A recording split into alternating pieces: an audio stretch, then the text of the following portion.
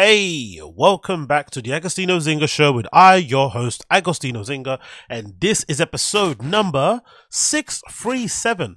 That is 637 of the Agostinho Zinga show with your host, Agostinho Zinga, and I hope you're doing well wherever this podcast may find you. I hope you are doing well. How am I? You know how it is. All things are good on my end, trying to keep my head above water and keep one foot in front of the other and do the things I need to do in order to keep on progressing and make my life worth living. Is that enough information for you and you're happy with that? I'm happy with that. If you're not, I'm sorry. But yeah, man, it's been a while, innit? I've been a bit up and down, been a bit all over the place. I'm figuring stuff out as per usual. I put up my New Year's Eve resolution that I'm currently on at the moment. That's, been kicking my ass a little bit. I'm not going to lie. So that's been pretty mad. I've started to realize just how little time in a day there is to do the things I actually want to do, right? I think I specced out a list of my New Year's resolutions that I kind of shared on a previous podcast, which is about 6 to 7 things I kind of wanted to use as guardrails to kind of guide me throughout the entirety of the year. And for the most part, I estimated that I would need about 4 to 6 hours per day to do such tasks, which include running, which include reading 1 hour per week, no, 1 hour per day, which included finishing a few books and all this other stuff, and, keeping up a particular mileage in terms of running outside and whatnot. And I thought it would be about 4 to 6 hours per day. And it's about right. But just imagine at the moment now, if you're currently working 8 hours per day, and you're sleeping a minimum of maybe 7 to 8 again, and then whatever else in between, you're doing whatever stuff you need to do. Just imagine taking out 4 hours of your time per day to commit to something like that. It's a lot. It really takes a lot, especially if you don't do it a lot beforehand, prior, especially myself. I think I had really good discipline and habits pre-pandemic. I was a completely different person. I think most of us can say that out here. We were completely different people pre-pandemic, and I think pre-pandemic I was way more disciplined, even though I was a bit crazy with the things that I did outside of my the things that I should be doing. I was still living a somewhat debaucherous fueled lifestyle. I had a very hard line in terms of the things that I did Monday to Friday, but as soon as the pandemic happened and it kind of gave me an excuse to be lazy, I did it. Which is weird because I think the world didn't give me an excuse because it kept on churning, kept on moving. And I currently, or at the time, I wasn't anywhere closer to getting to my dreams. So I was thinking, you know what? I can't be lazy because if I be lazy and the world keeps moving, I'm going to get, I'm going to be further and further behind. So I didn't want to do that. So I tried to put myself best foot forward. But when it turned out to be a thing of the pandemic where essentially we were all kind of paid to be lazy, right? The world kind of encouraged us to take a break, to relax. Remember they was sharing all those images of, oh, look, the ocean is blue, it's clear. You can see all the fishies and the turtles and the sharks. It's like, oh, wow. Now, our flipping imprint, our thumbprint, our touch has been removed from the earth. It's now breathing and healing again. So we were kind of encouraged to sort of lay back in our rocking chair, lay back in our deck chairs and observe everything from afar while we're eating grapes and enjoying ourselves, gorging on the 3rd or 4th Uber Eats delivery of the day. And clearly, that wasn't the right thing to go about. That wasn't the right way to go about things, right? We're in the 21st century. We cannot afford to take our foot off the pedal. We cannot afford to be lazy. We cannot afford to be on the front foot and to be constantly thinking about how we're going to maintain our current level, of whatever we have now at the moment. We have to always be in the front of our mind, because if it's not, someone's going to come in with an NFT scam. Someone's going to come in with a crypto scam. Someone's going to come in and dupe us and tell us, hey, get rich quick with this thing. And we're going to be like, oh, we'll jump on it. Someone's going to come in with the PP loan thing. You're going to be like, oh, shit, I can get PP loan. I can get myself a Range Rover truck. And you're going to go crazy. That's what happens. But when we're all focused on working in all our different, avenues, whether it be working on something amazing, whether it be working a dead-end job, it actually is the best thing because it distracts you from all the nonsense. There's no time to think about, NFTs and Litecoin and crypto zoo and blockchains when you're legitimately working 10 hours per day in a retail store somewhere, lugging in boxes into the flipping main door. You got no time to be thinking about crypto zoos. But suddenly, when you're at home and you're getting checks through the mail from the government or whatever, an assistance, and you're not working, or you're working, quote unquote, from home on your laptop, of course, course, those get rich quick schemes are going to sound, they're going to sound enticing. Of course, they're going to sound enticing. So we were kind of all duped into this weird, comatose state that we're in at the moment. And luckily, I've just about woke myself up from it. And I think I'm getting back to where I need to be, but it's still taking a long time. It's coming from somebody, I would say I have a very high level of self-discipline. I have a very high level of drive. But even I've noticed my ability to kind of be a bit lazy and to enjoy the malaise and woe is me, life is hard, the pandemic, the economy, blah, blah, blah, let's go on and on. When really the truth of it, the world is not that dissimilar to what it was pre-pandemic. Yeah, things have changed, but in at the core of it is still what we know it to be, really and truly. If you think about it, it's still what we know it to be. So clearly the issues are always going to remain. They're always going to be there. It's just your ability to respond to them. It's your ability to dodge all the landmines, and it's your ability to ensure your future, the future of your family, your friends, your future family, whatever it may be. That is your responsibility. That is your main responsibility. And that's what I've been kind of looking forward to. So I've always liked January and the start of the year for that, because it allows some level of clarity, because there's hardly anything on. I look at RA now and events, and there's not really many parties that I'm really pushing to go to. So that's why my brain is sort of like, okay, cool. Let's get ourselves where we need to be, focus, locked in, so that these mistakes that we did prior are not going to happen again, and we're going to have 2023 be the best year possible. The best year possible. Now, talking about best years, I'm wondering, because I know the answer to this, right? But have you ever, dear audience, have you ever in your entire life cancelled, postponed, or rescheduled a holiday because you haven't got enough drip? No, know that. Because the drip hasn't arrived yet. I can't say enough, because, that would be me being a little bit delusional, because I have a wardrobe full of clothes. But have you ever cancelled, postponed, or rescheduled a holiday because the drip you were anticipating on arriving did not arrive on time? I'm doing that. I'm doing that. That's why I never, ever understand why somebody could ever try and question my loyalty to drip, my loyalty to this fashion thing, my passion for it, right? My passion for the fashions. You can never ever question it. I don't care who you are, where you are, you're never ever going to you're never going to out-passion me, for one, because I had to learn all my shit from the hood. I was buying Vogue magazines and my local newsagents and devouring them in my bedroom, and having, people, throw weird glances at me in my home, maybe thinking that I was gay because I was into this stuff and I really cared about it. I was buying New York Times magazines and for the Style mag inside, and finding out about CSM on that magazine. So I found out about Central St. Martin's through reading an article in the flipping Style magazine that was a free little pamphlet that came inside the Sunday Times broadsheets, right, on Sunday. And I also found out about it off the back of that, kind of, my first knowledge of it. And then the second was when I went to school. I was in sixth form, and I didn't have the best relationship with my art teacher at the time at sixth form for A levels.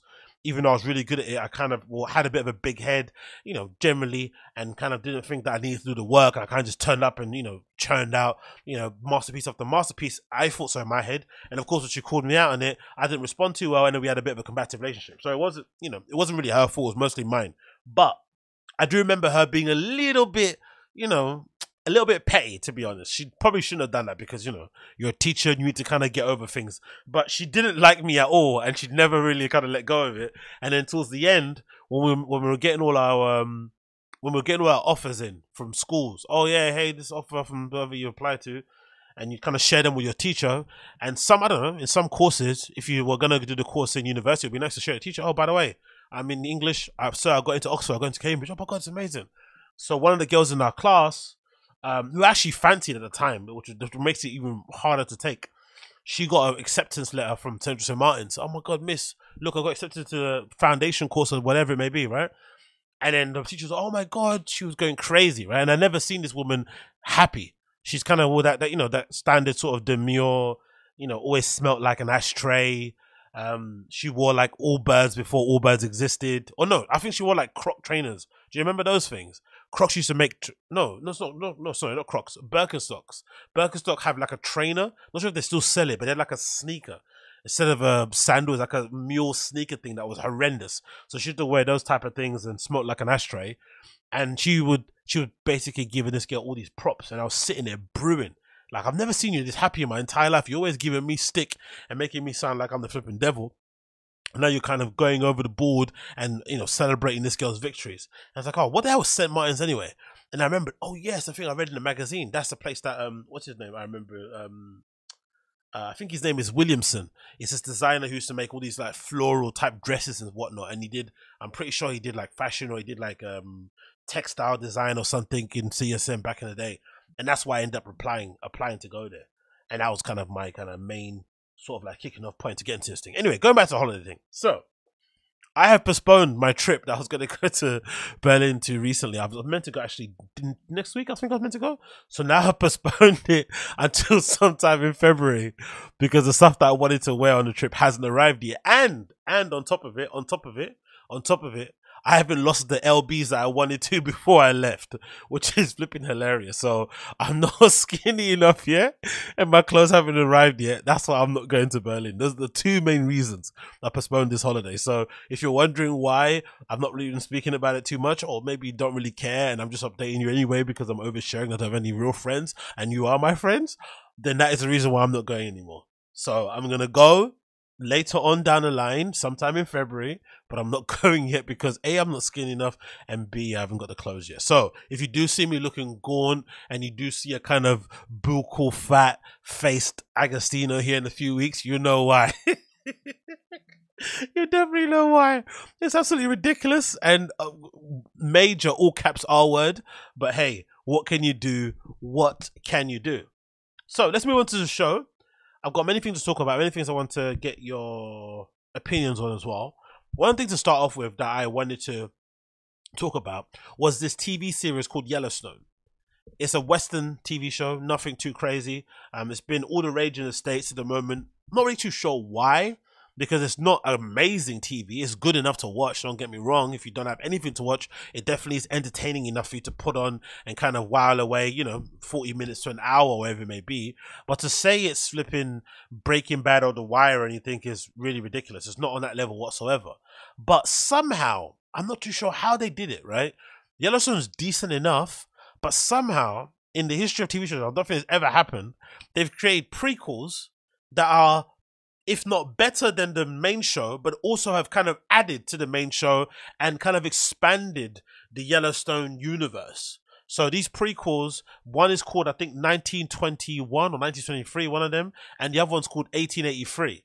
And essentially the prequels trace the history of I think the Dutton, I think that's what they call it, the Dutton family, and it kind of gives you an idea of who they were prior to you finding out the modern incarnation of them in, Yellowstone. And you kind of get this whole kind of like unofficial history of America, the Americas, indigenous people, religion, capitalism, slavery.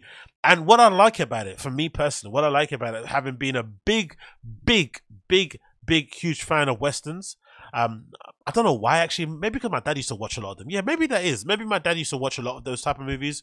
He was into a lot of that kind of old, black and white type stuff, Clint Eastwood days. I think of things like, The Good, the Bad, and the Ugly. I can think of watching back in the day, Treasures of Sierra Madre, High Noon, Stagecoach. What else? Hello, High Water. That's a recent one. But I watched quite a few, right? True Grit, of course, but I've watched many Westerns that I'm a really big fan of. Oh yeah, sorry. Obviously the main one, isn't it? Being Unforgiven. And I guess maybe because it kind of harkens back to a day in age where things were maybe a little more simpler. Maybe people were just starting to figure out their positions in the world. Maybe things weren't as muddy as they were now. I'm not really too sure why. Maybe there's a personal responsibility thing, whatever it may be.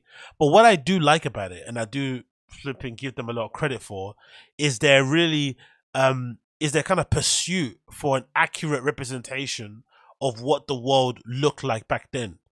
There is no kind of unnecessary wokeness to it.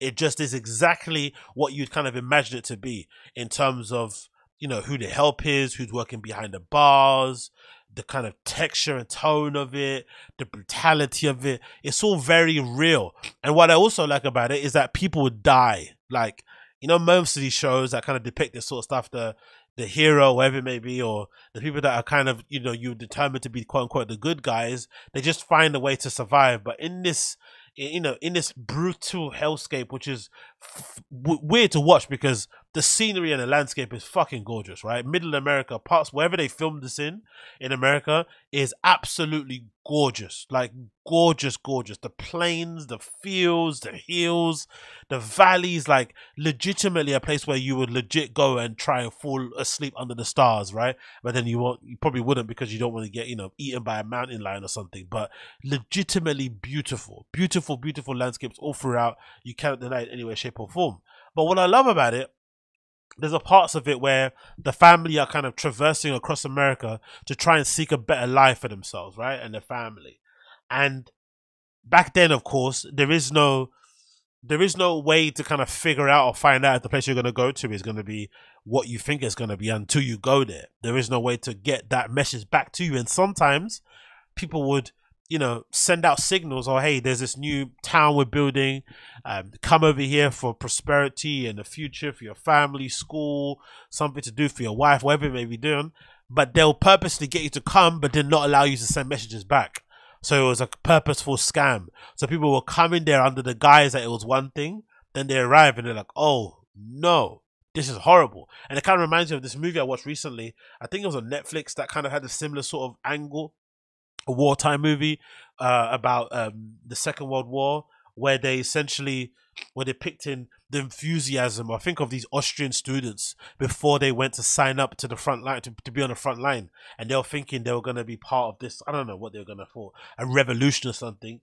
And they're really excited before they get there. And then when they finally do get there, they realize just how hellish it is. It's legitimately a hell environment, and they can't understand how different it is from the image they had in their head or the reports that they were kind of receiving back home when they weren't actually there. So it's absolutely crazy. But I don't know the fact that when they're traversing across the United States in 1883, there are so many encounters where people just die randomly, right? From falling off a wagon and getting kind of trapped underneath a wheel, from getting attacked by animals at night, getting stung by snakes and scorpions. There's a constant threat. It seems sort of like, it makes a show incredibly tense. There's always a threat of somebody coming to ambush you, right? These cowboys or wherever it may be, you're just minding your business, chilling out, and this hordes of cowboys come and try and ambush you. If it's not them, it's indigenous people who maybe see you as a threat, and you don't understand each other's language, so there's no way to kind of, you know, discourse and sort of like stem any of that sort of hate. It's just a constant barrage every single day, right? You feel like you're on your back foot, and it's pretty mad to watch.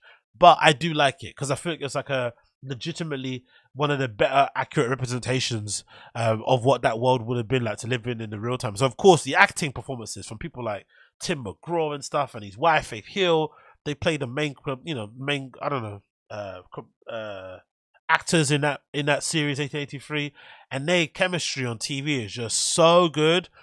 Having it be a husband and a wife, you know, play a husband and a wife on TV screen is just incredible. It kind of, that chemistry and romanticism sort of leaps off of the screen. And again, I'm a bit of a romanticist when it comes to sort of stuff.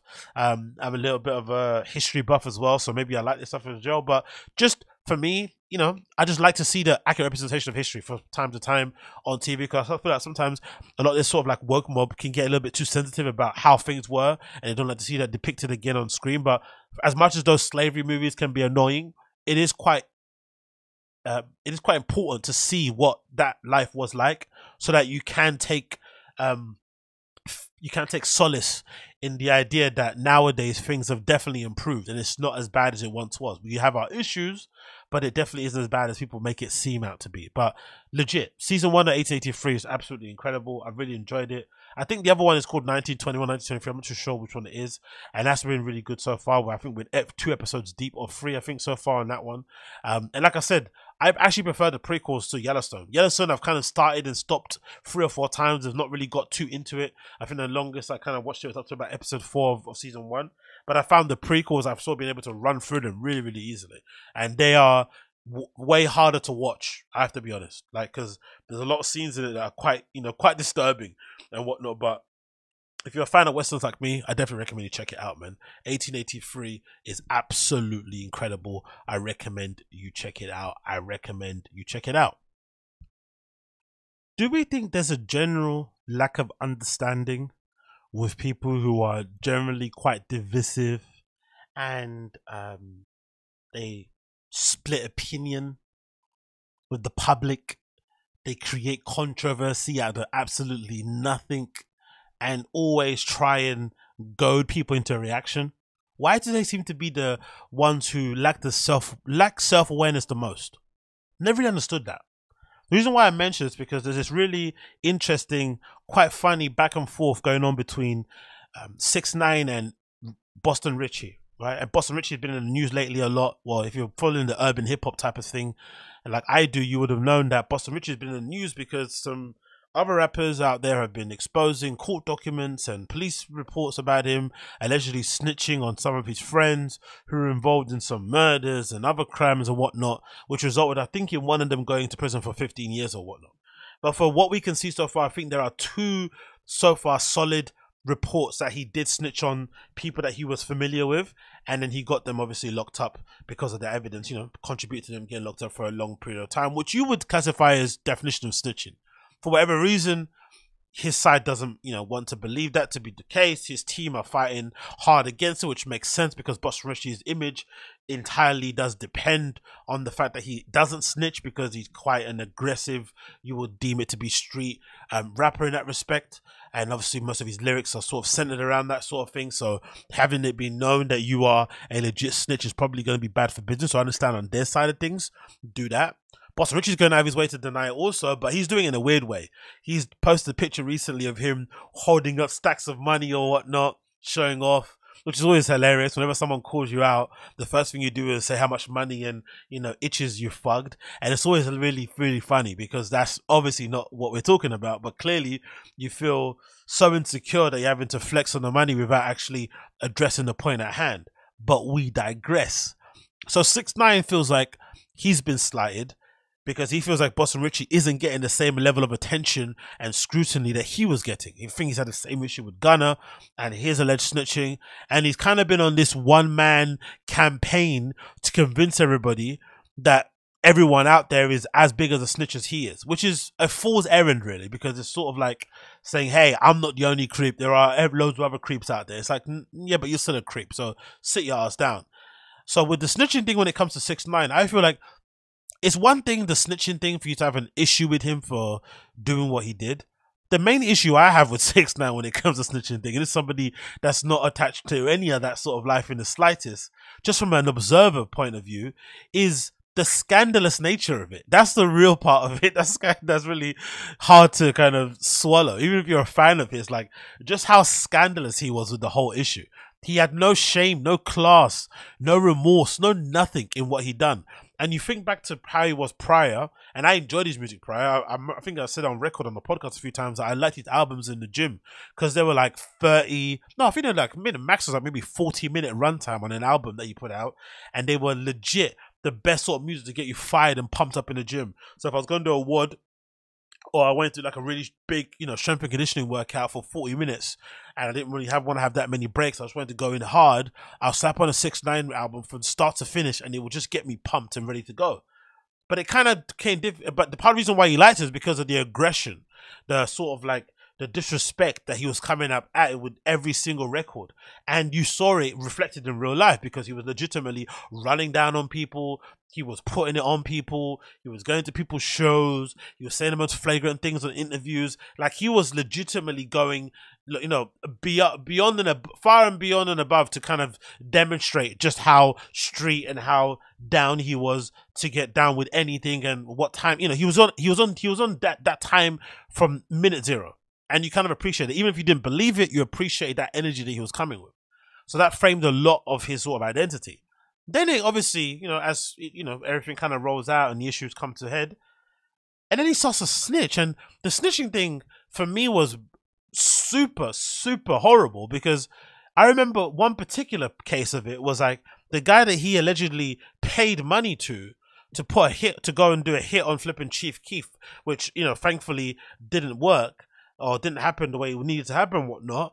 He ended up snitching on that guy. And I was thinking to myself, like, how corrupt or how twisted is the American judicial system, where you can put a hit on somebody, you can snitch on the person you used for the assassination, and then you get out before they do. Like, how does that make any sense?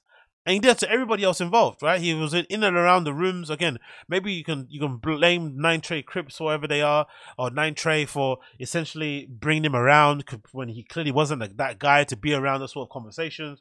But everything he eavesdropped on, everything he was in the midst of when it was happening, he reported on, and he essentially, if I'm not mistaken, got, you know, upwards of 10 people basically put behind bars, contributed to. And if that wasn't enough, he added other people that weren't even involved in the case. He started to talk about Cardi B's alleged gang links, Jim Jones, loads of things were kind of, you know, involved in that whole shebang. And then obviously when he came out, he was unremorseful. He didn't want to go in witness protection. He started flaunting himself around there, saying he can't be touched. I'm a snitch, so what? Because I think the first time when he came out, actually, he was fighting against the snitch thing. Then he started embracing it. Then he started fighting against it. And I feel like whenever I listen to 6ix9ine's talk, especially when he's on like Clubhouse or something, and he's with like Wack 100, it always feels like whenever Wack 100, you know, doesn't necessarily let him speak with that sort of bass in his voice about gangs and snitching, he kind of gets a bit offended, which is really strange for somebody who you would deem to be a serial snitcher to get offended when somebody calls him out, who's actually associated a part of that lifestyle that now you can never talk about this sort of stuff because of what you did, and you're kind of X'd out of it, whatever it may be. And I always found that hilarious.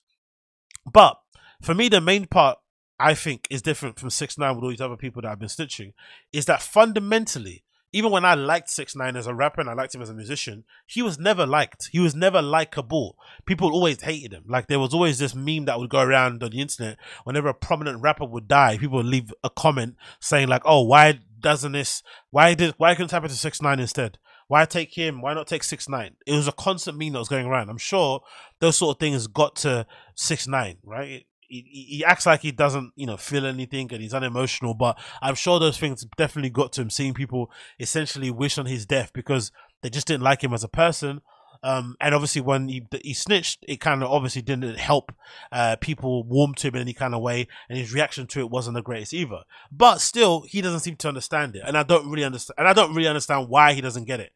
So there's this post here I'm going to upload on the screen. So the post courtesy of DJ Academics, where it looks like from 6ix9ine's Instagram account, where he's taken a picture of the report, or the snitch report basically, and he said the following: "I've never seen the whole rap game quiet. Everyone has something to say. Now people don't got voices or opinions about Boston Richey."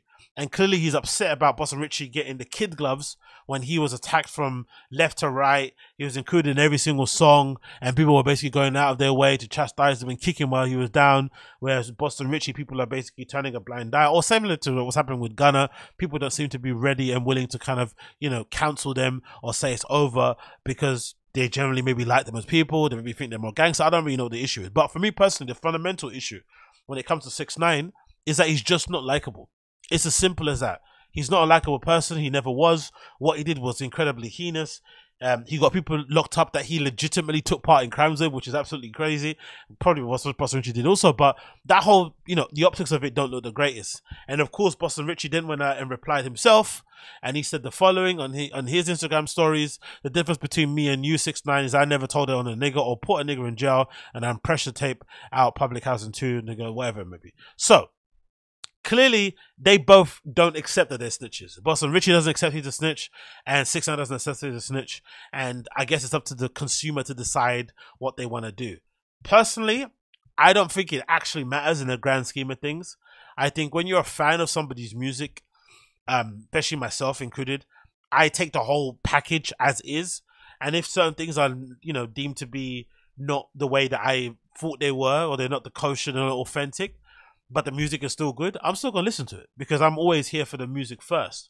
But there's no denying that if you do end up snitching, especially if you end up, I guess it's different if you end up just like still on that time, because 6ix9ine hasn't really changed his temperament. It's not like he's come out and said, yeah, I'm about peace and love. He's still on whatever time everyone else is on. So just because he snitched doesn't mean he's not going to blow your head off if you try and approach him in real life.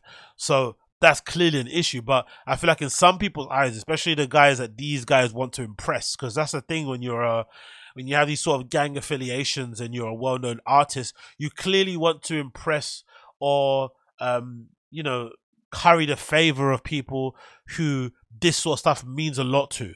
So if you do this and it gets out, those people aren't going to look at you the same way. And which is funny, isn't it? Because these guys probably have millions of fans worldwide who would love to see them perform in their small towns. They don't care about the snitching things, but these guys care more about people who aren't necessarily their fans and don't pay their bills or don't contribute to pay their bills or buy their merch or buy their albums or anything, or so, any type of way.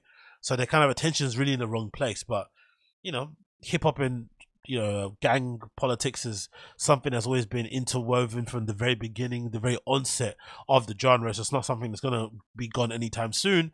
But I do find the back and forth between 6ix9ine and Boston Richey to be kind of hilarious, considering they both definitely did snitch. They both definitely can't be, seen as the same level of gangster they were prior. Doesn't mean like they're both not dangerous. Doesn't mean that they're both not on go time if anything was up. But still, you kind of have to give up speaking about certain things when you do get snitched on. But maybe that's what we live in this society nowadays. We live in a society, I think I've said it before, that we live in a society where everybody just wants everything. So they want the image of being a gangster. They want to also be able to snitch and not be called a snitch. And they also want to still have the ability to call themselves 100% Pharaoh, whatever it may be, right? Because despite the snitch allegations, it's like, no, like sometimes your decisions that you make can take away from the thing that you've built over a long period of time, history, right? Because I'm sure there are gangsters out there that can exist who have done hits on people who have snitched. You look back to some of the organized crime syndicates, the mob and whatnot. There are hitmen in there that have snitched and they've killed. They've got 20 plus bodies on them. It doesn't mean that that person's not dangerous. It just means that when he was, the reality situation came to him and he was faced with looking at double-digit prison sentence and he wasn't able to see his kids and his family again, he decided, no, I'm going to see my family again. I'm going to snitch. But it doesn't mean that person isn't really with it. So it's a double-edged sword. But hey, for me personally, I'm not going to stop listening to Boston Richey because of the allegations. But I do find his back and forth with 6ix9ine to be absolutely hilarious, and I find 6ix9ine's I find 6ix9ine's complete refusal to accept that he's just not likable. That's why some people just want to wish the worst on him as opposed to other people. I find that really hilarious too, because you would imagine if you're someone like a 6ix9ine and you're a bit of a troll, you have the rainbow hair, you have all the funny tattoos, you make all these, nonsense track records. You're always kind of doing all these stunts online to get people to goad you into reaction, to say something to you. You would imagine that you would be understandable. You'd be more understanding as to why some people don't like you. But for some reason, he doesn't, and it is what it is, I guess. Moving on with that one, a track came out recently featuring Quavo that I thought was really good, and I thought was super emotional, and if anything, has been quite a sobering thing to kind of see in real time, considering what's been happening with Quavo, obviously, since Takeoff's untimely passing. And if anything, this has probably been the first, I feel like, human reaction we've had from a hip hop artist when it comes to a tragedy. I feel like, personally, for me, like, this has been what we kind of would assume it would be like if you lost somebody close to you. Because I know a lot of these guys, especially some of the Chicago dudes, you know, they've grown up in hellish environments. And I think I've heard, you know, Little Dirk say it, so he's kind of got that kind of dead, starry eye look to him. I think I've heard G Herbo say it, where they can't cry. They don't have an ability to cry anymore because they've lost so many people, you know, in their young lives, that they've kind of become numb to having any sort of real emotion when a close friend or family member passed away, which is pretty bleak. But you can understand why that is the case. Then there's this other group of people who just, I don't know if they use anything that happens to them as some sort of like promotional tool or marketing campaign. I don't know what it is, or maybe just like try and make good out of every situation. But you see it happening. You saw it happening with the Megan Thee Stallion thing, which I think, with Tory Lane shooting, which I think was more of an issue of optics than it was really of people believing one or either side. Because I think when she initially got shot, I remember one of the things that kind of was really didn't sit right with me was when you saw Megan out straight away, like going to DJ Khaled's house, going to clubs, all this sort of stuff. It just seemed strange. Like, you just got shot. You made such a big deal out about it, crying online, being very emotional, and clearly something that was very traumatic. And now suddenly you're back in a club just like nothing ever happened. And then when people call you that out and are a bit skeptical about it, you get annoyed. It's like, no, that's not normal reaction people have to being shot. You don't just like get back outside and start living your everyday life. People that have sometimes seen other people get killed in front of them, and it's not even them get shot, it's someone else get shot, or the person, maybe it's the person that didn't die, and that leaves a, you know, a bit of trauma on you that you still can't maybe get over. So the fact that those people were reacting so weirdly to it and kind of it just seemed weird. Obviously in the end we found out that Tory Lanez probably did shoot her, but still those optics didn't really, you know, lend themselves to making whatever version of events that she had to be, you know, believable. But anyway, going back to the Quavo song Without You, this feels like the first human reaction we've seen from a rapper to losing somebody close to them. When the Takeoff thing happened, tragic circumstances behind it, because the whole, you know, argument between Quavo and somebody connected to whatever that crew is, from J Prince Jr. was really over nothing. You hear there's a video clip going around where you kind of overhear Quavo arguing with somebody, and they're basically arguing about basketball or something, or betting, gambling. Nothing that you would assume should lead to a shooting. Nothing. At most a fight. I keep saying it again. Most of these arguments should lead to a, hey, let's go around the back in the parking lot, square up and fight, no cameras or nothing, and then we'll just get on with our business. That's what it should be. But for some reason it led to a shooting, and of course, unfortunately, Takeoff ended up losing his life. And you listen to that video, you're like, God almighty, this is so avoidable. And of course, you know, Takeoff being such a beloved member of the Migos, maybe one of the favorites, I'd think, out of all of them, because of how chill and laid back he was. And he was kind of the alt character in the group, somebody that clearly liked things that were maybe outside the traditional kind of hip-hop sphere and whatnot. Just generally, you know, a cool dude, made good music, had good hooks, contributed a lot to the Migos. And this is the first time I felt like I've seen a real reaction from a rapper, because Quavo in this video looks so gaunt, looks so skinny. He's always been a skinny, slim guy anyway, but you can clearly see in his face the stress. You can clearly see how much he's struggling listening back to the record himself in the studio. I'm not too sure if this was the first run that he listened to it, but he's even struggling to hold these emotions in, hearing some of the bars that he wrote, because I'm assuming he probably went into I can imagine, because I've done it myself when I've been going through a traumatic experience where I've written down loads of feelings that I had during the time. Then you read it back to yourself and you don't even recognize your own voice. And that's with writing. So I can imagine what that must sound like when you're recording a rap. He's listening back to it and he can't even, it feels like, you know, it's like it's hitting him for the first time what he's saying.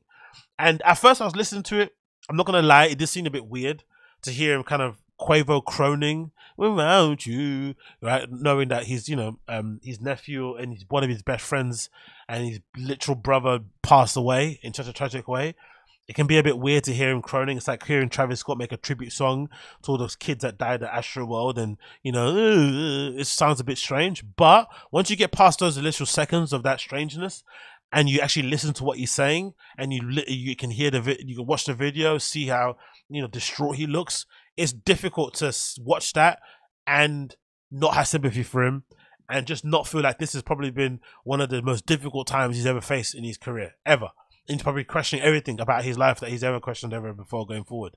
Because you think about some of the videos you've watched of Quavo performances, whatever it may be, one constant theme in the background is always Takeoff. People don't really think of it too much, but he's always in and around it. They were legitimately close. It wasn't even like a, you know, a new thing that you probably heard from me, but you've seen pictures of them when they were youngsters as well, clearly hanging out, spending a lot of time together. So you can only imagine what that must have been like. And of course, him saying, I think in a bit in the record, like, oh, I'm sorry, because a lot of it you could say, which is kind of, you know, hard to take and hard to kind of say and fess up in, most of it was probably his fault, right? This inability to just walk away and just de-escalate things and chill led to essentially to Takeoff basically losing his life. And he wasn't even involved in the argument. That's a tragic circumstance of it. He was off in the cut, smoking, having a chill time, enjoying himself, doing what he does. And Quavo was the one more in the middle of everything.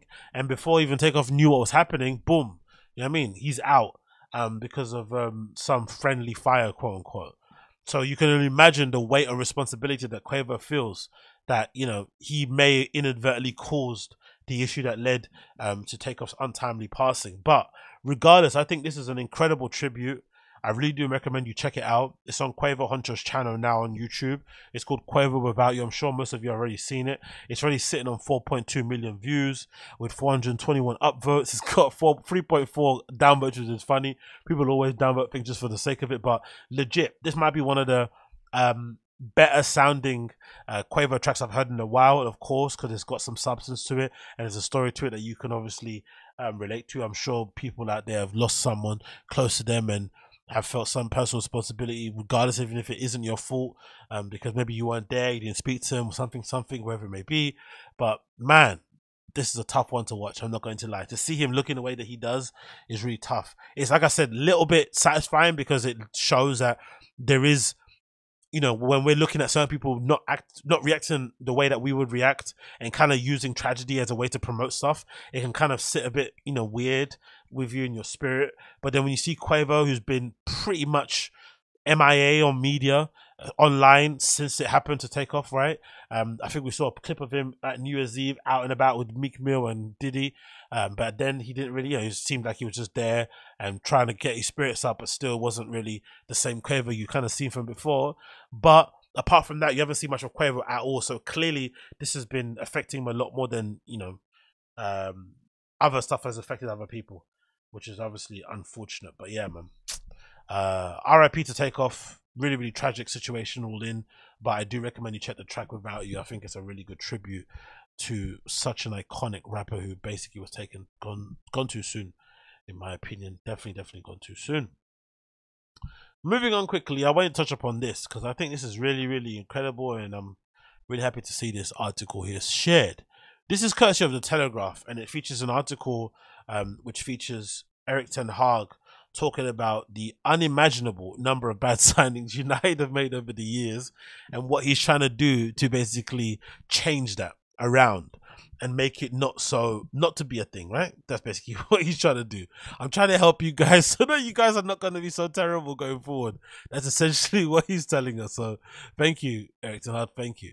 The one thing I wanted to say about this, which is really kind of comforting as a United fan, it's just nice to see us being managed by a legit top level, high level manager. Like, this is what it should be like, because I feel like a lot of United fans have been duped into thinking people like Ole Gunnar Solskjaer were good enough to get the job done. But I think what we've seen with our club, especially with the Glazers ownership, is that because the structure of our club is so bad, you kind of need an elite manager to offset all the things structurally and organizational wise that are bad in order for us to kind of see anything popping off in the pitch. And I think that's what Erik ten Hag has done. He's signed a few decent players in the transfer window. He's established some discipline. He's established a good amount of teamwork, hard work, personal responsibility. He's got rid of the bad actors and essentially, or the bad influences in the dressing room. And essentially now he's got this team back into shape in a way where you're seeing a somewhat rosy future, you know, coming up. Because you look at what Erik ten Hag has done so far at United and you think to yourself, if we get a decent owners in once the Glazers do sell, we could actually be onto something. Like, legit. We could legitimately be onto something if we get some decent owners. And that's what we always wanted to see. We just wanted to see if it's possible to kind of get this current crop of players to play at a standard that would give you hope for the future. And not kind of not sort of rose tinted colored future. Nothing too crazy where you're like, oh man, we're gonna win the league next season. No, no, no, no.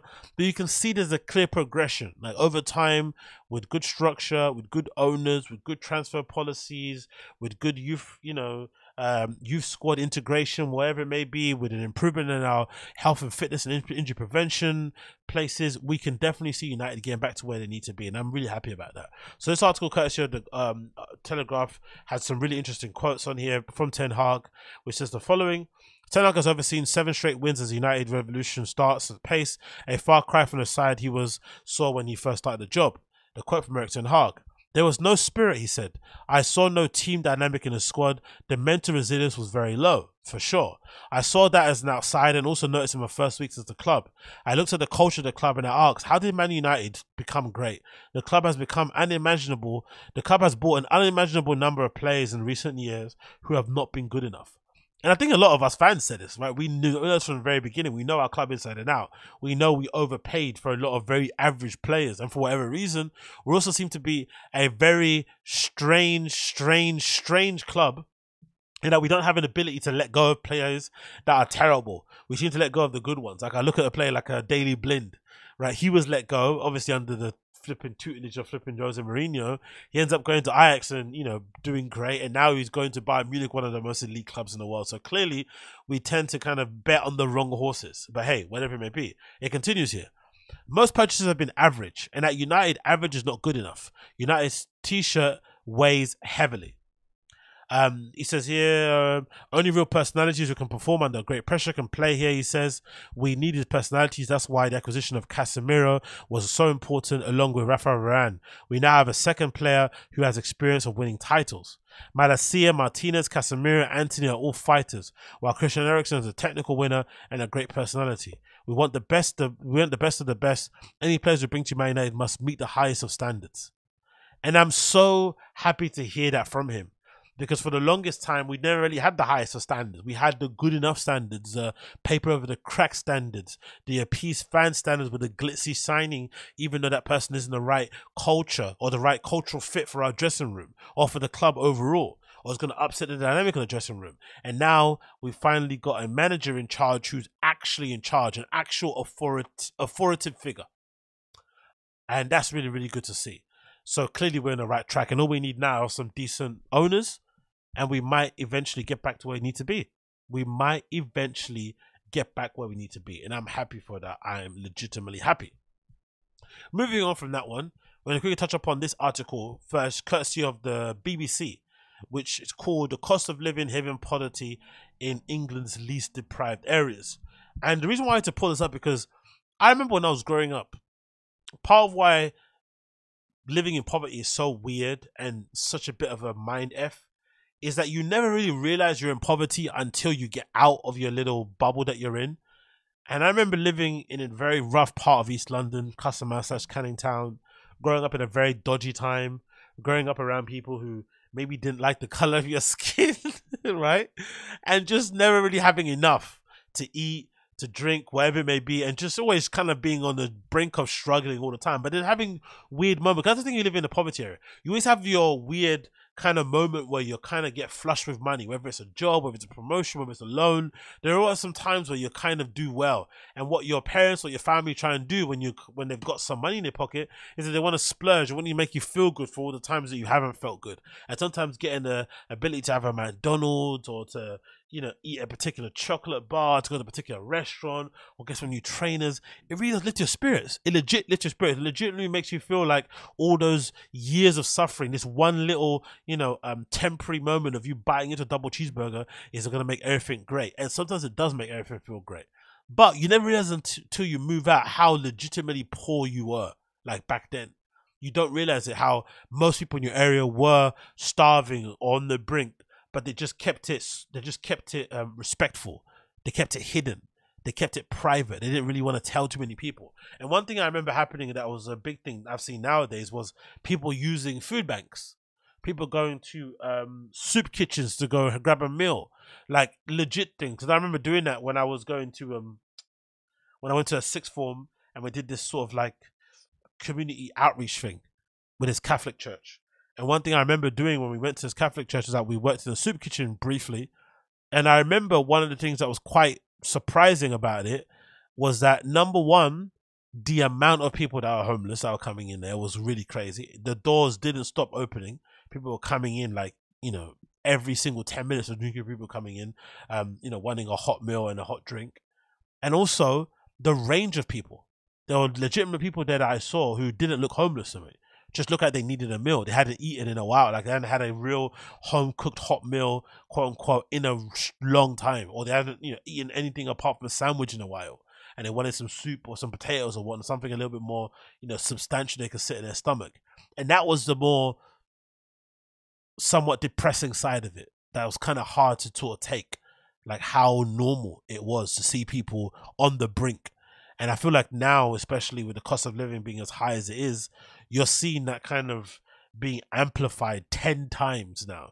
You're seeing people who are maybe functionally middle class dropping into the working class barrier or the working class bracket and legitimately struggling to put food on the table or to keep the lights on or to keep the gas on. All these sort of things that were kind of normal in the area that I grew up in are now being seen in wider parts of society, and it's pretty bleak, I'm not going to lie. So let's pretty quickly read across this article where they talk about the food banks here. This is like Anne-Marie, Sam also uses the village food bank, volunteers at the toy library, and is struggling to make an ends meet on benefits. Sam says she had to borrow money to cover the cost of looking after her two children, which is incredible. You had to borrow money to get a babysitter. Like, jeez. Drive around Prestwood and walk around and you can see beautiful houses, some very lovely areas. But there are places like where I live that is very deprived. I do feel like there is a major gap.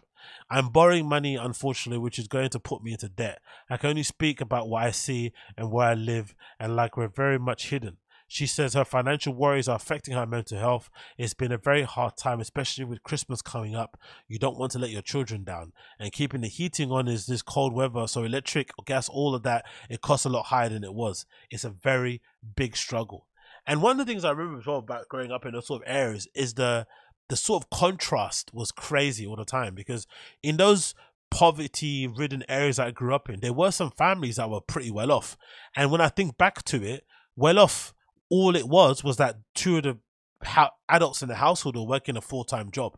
That was it. But when I was growing up, I assumed that they were, I don't know, that they owned flipping PepsiCo or something. But essentially, it was just two adults working full-time made you think they were well off because they had, two cars. Dad had a big car, mum had a small car. They always put their kids in fancy clothes and designer trainers and whatnot. And you were sitting there, wearing hand-me-downs and charity shop clothes and stuff, thinking, damn, man, these guys are rich as hell. And again, all it was just two people in the household working. And so you can only imagine what it is nowadays. But also the thing that was really hard to take was the contrast in terms of the areas.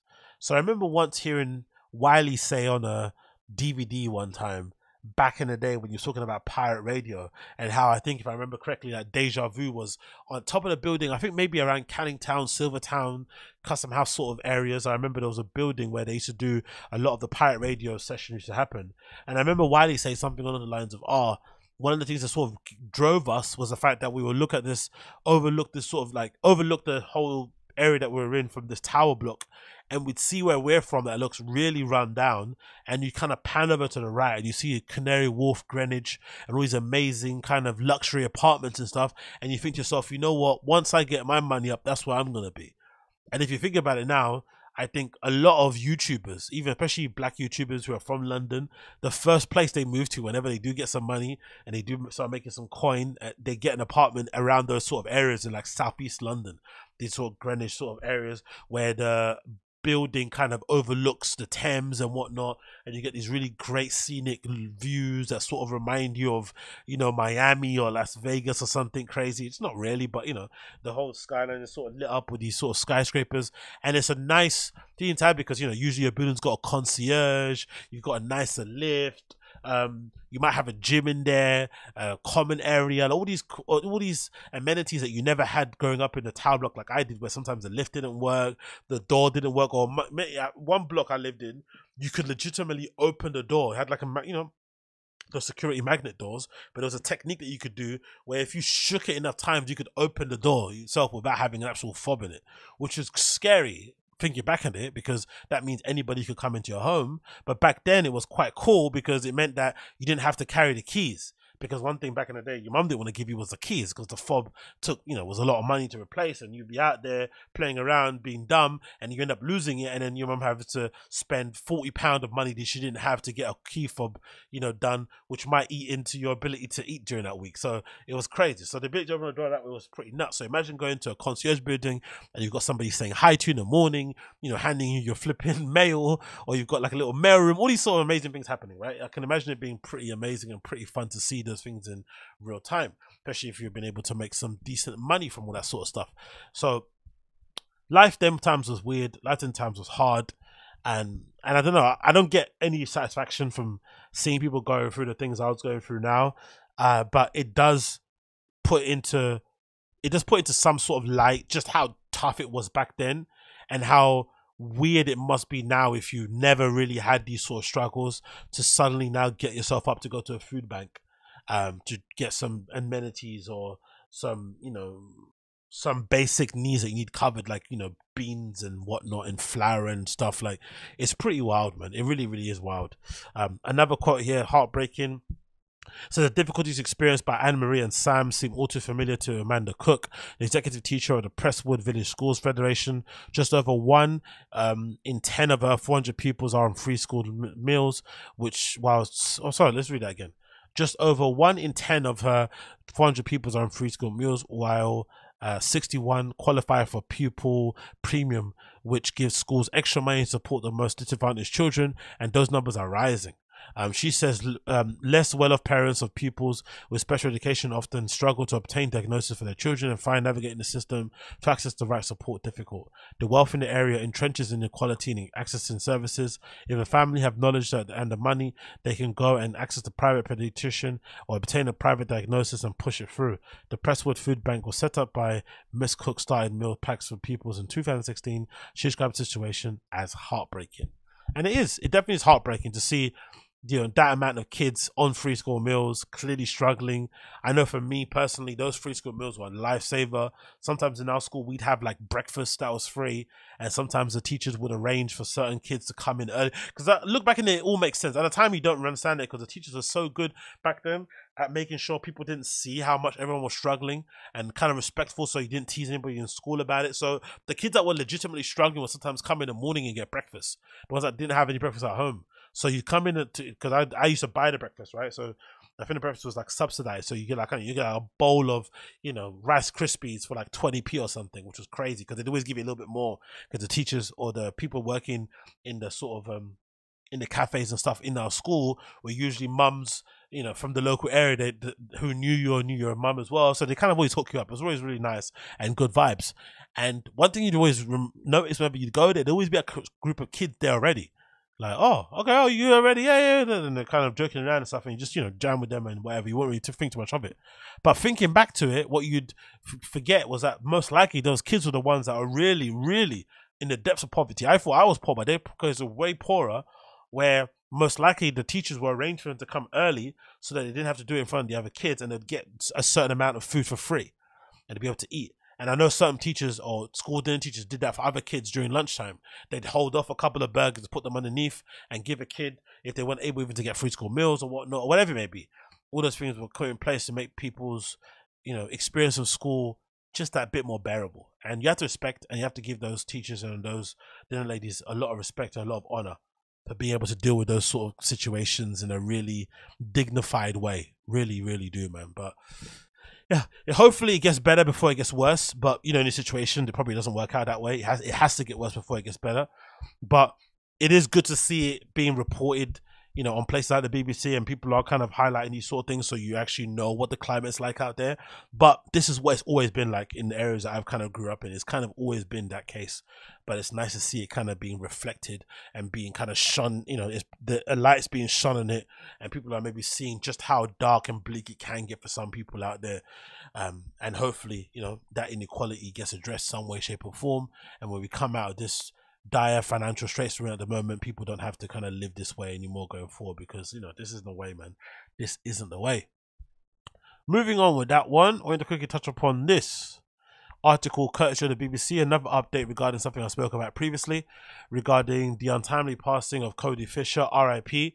2 men have been charged with the Birmingham nightclub stabbing, which is great news. Obviously, I said before, I thought this was clearly something that was avoidable, most likely some argy-bargy on a dance floor over something dumb, like someone stepping on your train or spilling a drink, which could easily be sorted with a bit of fisticuffs or a pushing match or a cussing competition or something.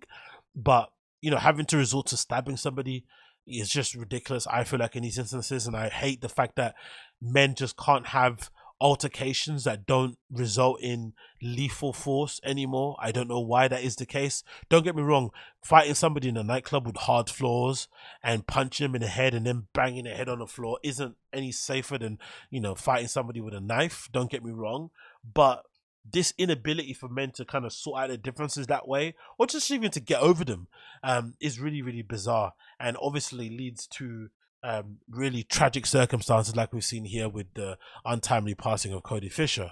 And it says as follows: Cammy Carpenter, 21, and Remy Gordon, 22, both from Birmingham, have been remanded in custody. The men who were also charged with a fray will appear before Birmingham Magistrates Court on the 2nd of January. You can imagine it probably was there if it's a nightclub. They probably were there clubbing, having a good time, and just got into altercation. So they probably knew who it was a long time ago, especially people that were at the scene. So I don't think they probably struggled to find that out. The Mr. Fisher, 23, a non-league footballer and a school sports coach, was attacked at the Crane nightclub in Digbeth. A man, 22, also arrested on suspicion of the murder, has been released on bail, and four other people arrested on suspicion of assisting an offender have been released on bail. Detective Chief Inspector Ian Ingram from West Midlands Police said the arrest was a significant development in our investigation as part of the seeks of justice to Cody. He added officers were keen to hear from anyone else with further information on the incident. So I'm legitimately happy that the people who have done this have been caught, because like I said, it was tragic and he didn't need to pass away like that. Clearly was somebody a lot of people had a lot of love for. You see the outpouring of affection and love from his friends on social media was really difficult to read at the time. So clearly that's nice to see. The only thing that wasn't great to see was obviously the reaction that the local council had to the local nightclub. I think their license has been suspended, which is always the kind of regular route they go on whenever a tragedy like this happens in a nightclub. Instead of actually doing some sort of consultation and figuring things out, they always go to the point of, oh, let's suspend the license, let's close down the club. When clearly this is an isolated incident. Maybe it was the wrong place, wrong time. Maybe it was 2 people that already had problems with each other, butting heads with each other in a nightclub, and it was only going to go one way. I'm not too sure, but either way, punishing a nightclub for this, I feel like was a bit over the top. And there could have been a way to sort of deal with it amicably that didn't result in them having a lesson suspended and having people, lose their jobs temporarily because of such a tragedy that ensued. I don't really think that makes any sense in my opinion. But hey, what do I know? What do I know? And then another update regarding another story that I spoke about, which is a really happy update, I have to be honest, because I wasn't the most positive when it came to receiving good news on this, but it has kind of turned around for the better. This is courtesy of Los Angeles Times. It says rapper Theophilus London found safe after being reported missing in LA, family member says. So we would have known that rapper Theophilus London went missing, or was reported missing a few weeks back, but had been missing, I think, since June or July or something, which was crazy. His family came out and put out statement, filed an official missing persons report in LA, and then quite soon after, it felt like a few people around town had been seeing him around. One particular guy ended up getting a video partial of him, ended up basically, confronting him in public, to the point where I think all of a sudden said something to him like, oh, leave me alone, or something crazy like that. And when the guy reported back, he said, Theophilus London clearly wasn't in the right mental state. He wasn't in a good place, clearly, by looking at him, but he was alive. So that was some encouraging news. And then a couple of days after, we hear confirmation from the family that he's fine and safe. But so far, we've heard no other information as to what actually happened and where he was.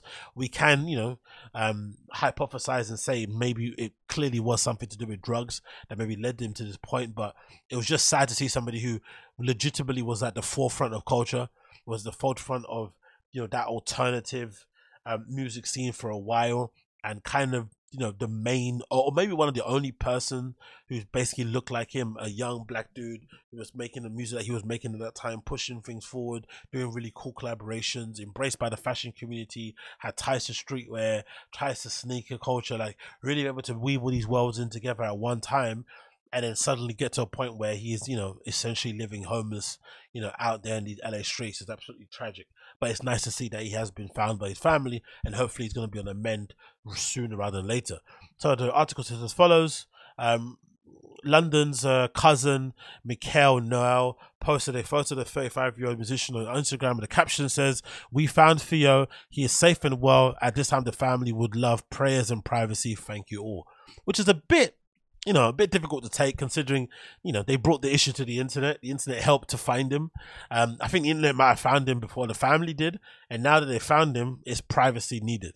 Can you not tell us what happened? Can you not give us a bit of a kind of, bullet points of why this guy was missing for so long, why he wasn't reported missing earlier, why he was completely dark from his family since July and stuff? Like, I don't know, some details, but maybe we're being a bit too nosy. Who knows? It continues. Noel said he appreciated everyone's help in finding his cousin. It's refreshing and rewarding to have such a strong support system of family and friends.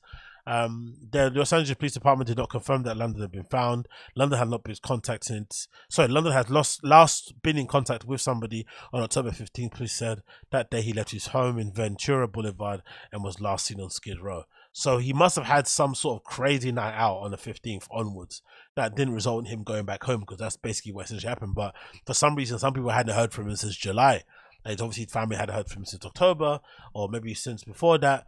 But still, it's a good thing that he's been found. I'm happy about that, and hopefully he's on the mend regardless. But this maybe is a bit of a cautionary tale as well for artists coming up, of just how left things can go.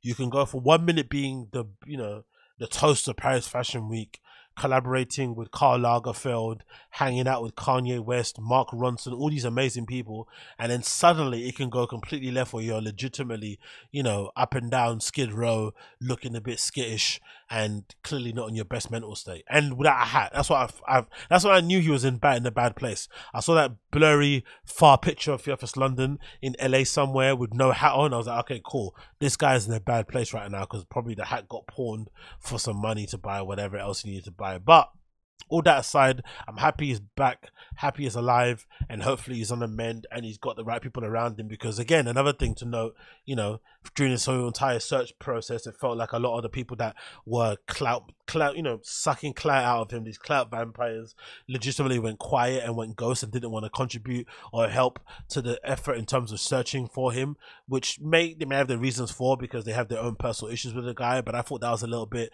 in bad taste. I think if it was me, I would have been able to put those bygones to one side and help to find him. They couldn't do so, and that maybe says a lot about his quote-unquote friends and who they actually are as people. So hopefully that will be something that will kind of open his eyes, and maybe he kind of gets to a point where the only people that he needs to be around are around him.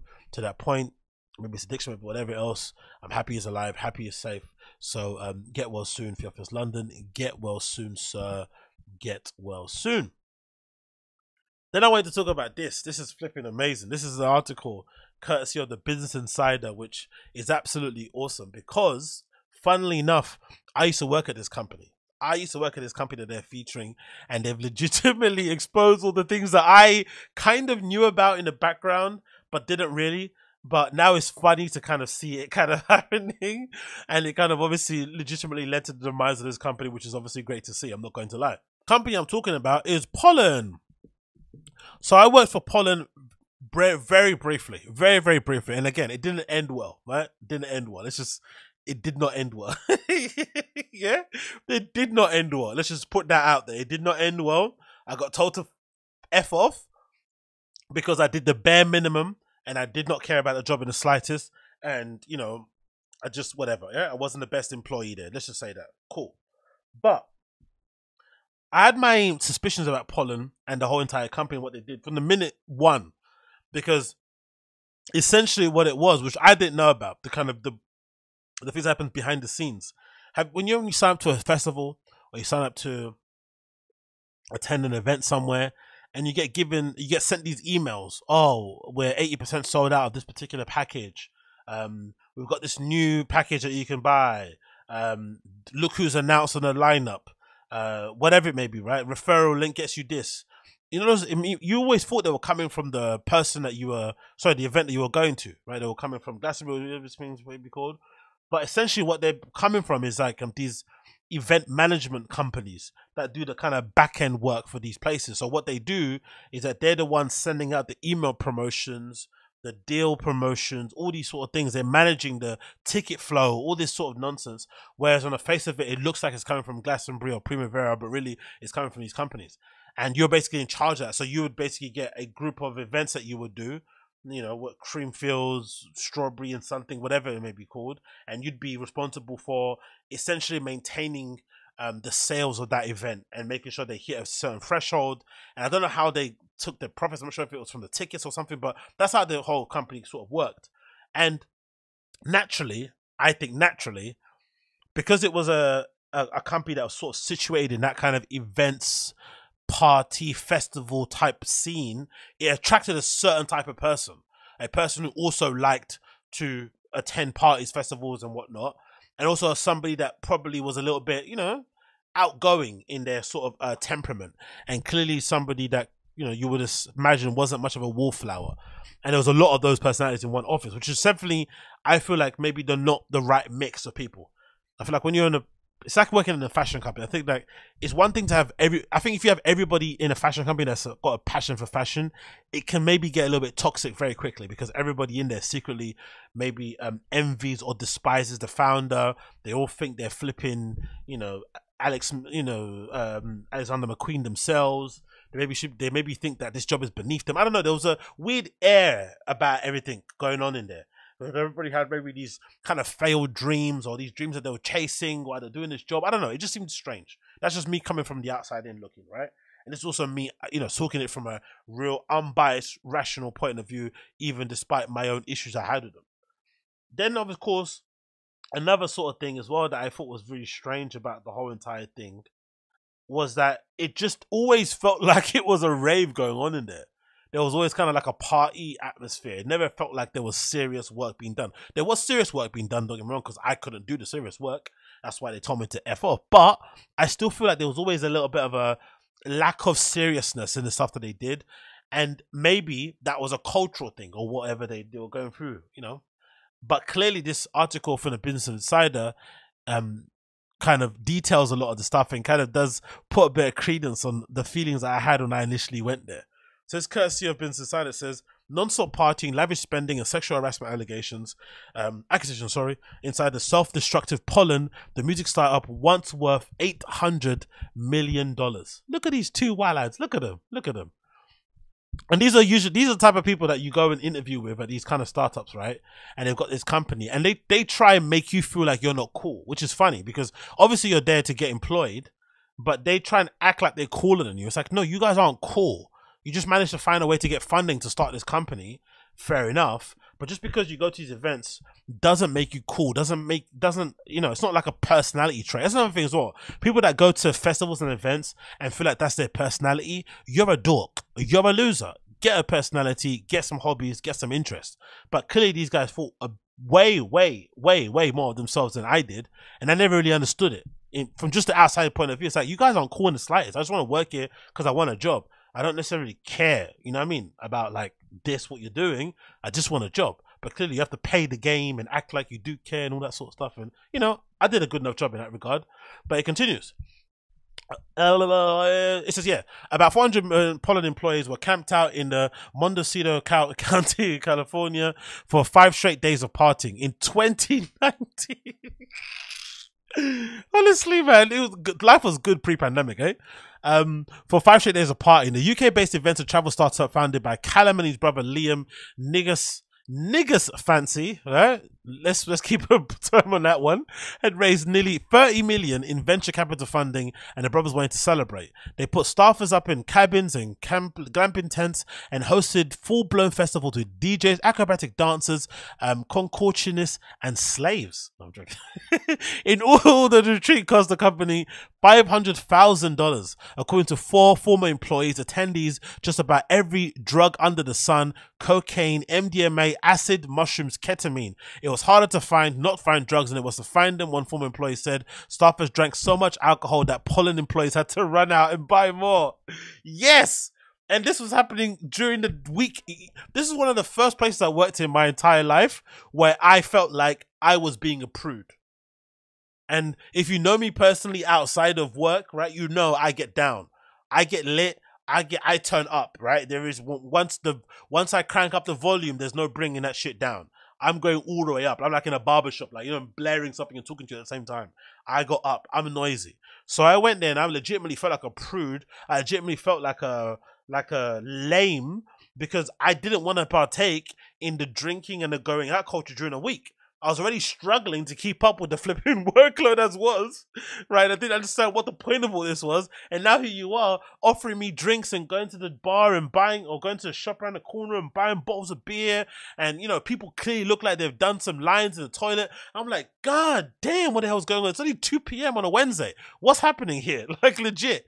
The best thing about that place, though, that was really fun, the office I worked at, I think it was in an Elephant and Castle, I think, around that area. Is it Elephant and Castle or Vox? I don't know. Somewhere in South, was that there was a gym that no one used, it looked like, for the most part. There was some people using it, don't get me wrong. I think some people in the product team, I think, used, but I didn't really see people using it when I was using it. It was normally empty. And I'd be going in there on a bench press, like, you know, every hour or so after doing work, I'd go in there doing on the bench press. It might explain why I got told to skin dazzle, but every hour or so, I'd be on a bench press, like getting some reps in. I'd be on a pull-up bar to get the squat rack, or do some overhead presses, do some deadlift, just quickly knock them out. And that was quite fun. I'm not going to lie. We were just to quickly pop into a room and bump out some bench presses and some push-ups and sit, because I'm that psycho.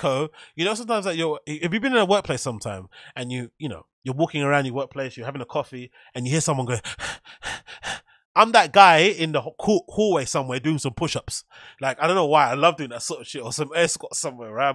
So if you give me a room where there's that equipment that I can use and kettlebells and stuff, I'm going to take advantage of it. So I thought that was pretty sick.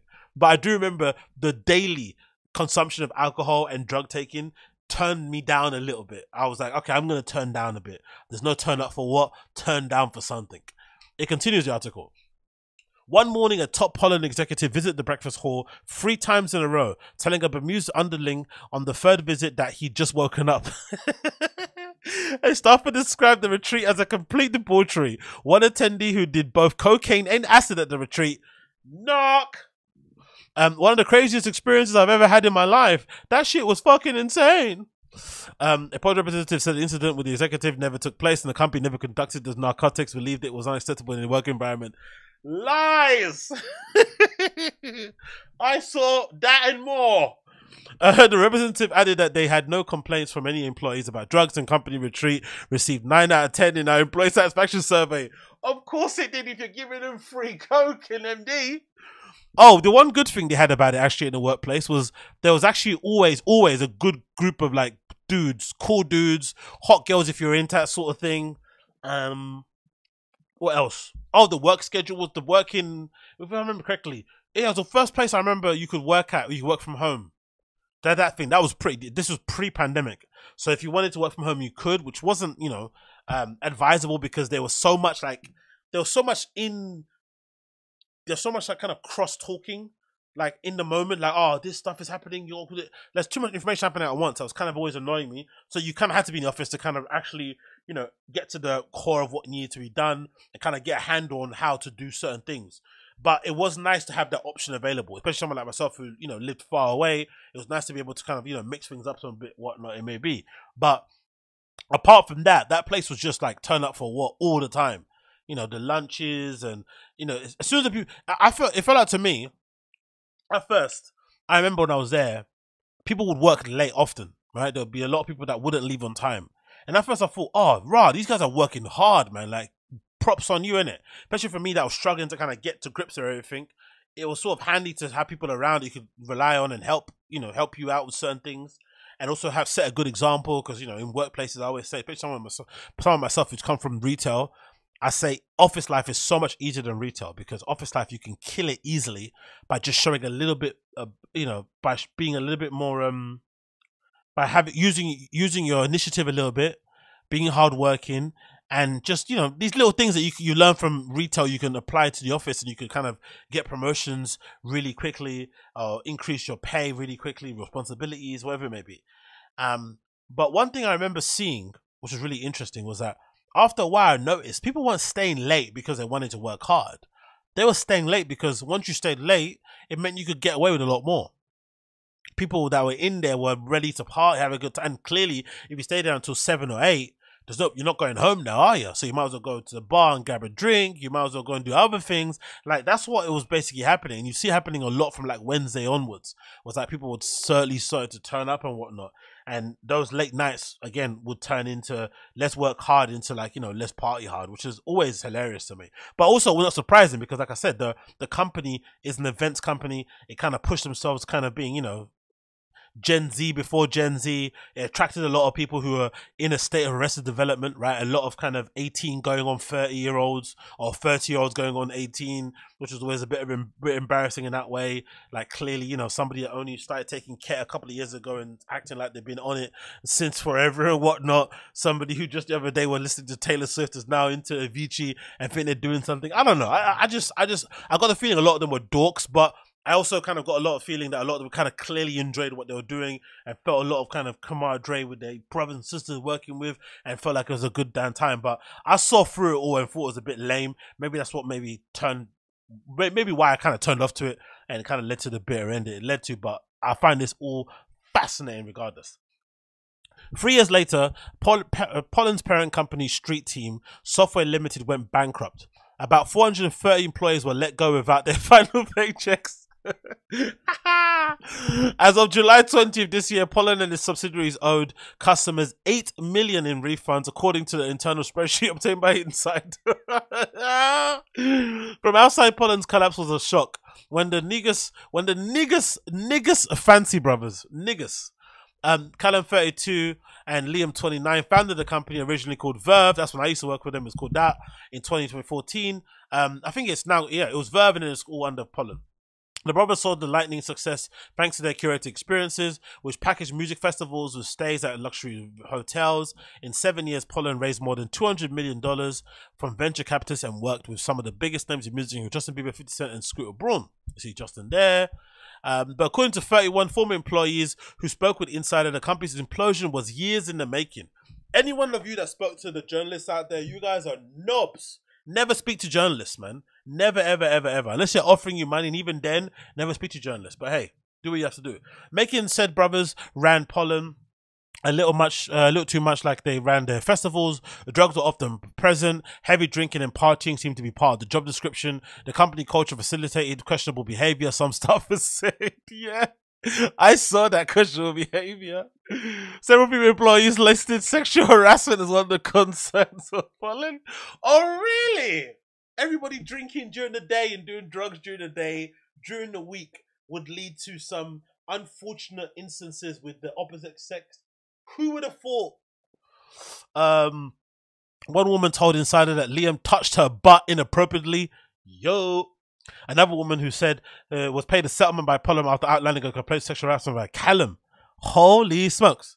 Dozens of expense reports viewed by insiders showed lavish spending, with the brothers included $52,000 on a luxury villa in Ibiza. Okay, for sure they weren't using that to flip in, you know, to buy fucking agave bowls and whatnot, right? Their rash decision making could lead to chaos. In January 2022, thousands of customers flew to Playa del Carmen, Mexico, for a massive techno festival called Departure, while COVID-19 numbers were rising in the region. After the Mexican government issued a 50% capacity cap on the mass events, including concerts, Pollen abruptly cancelled the event. Some customers told Insider they still hadn't been refunded as of November.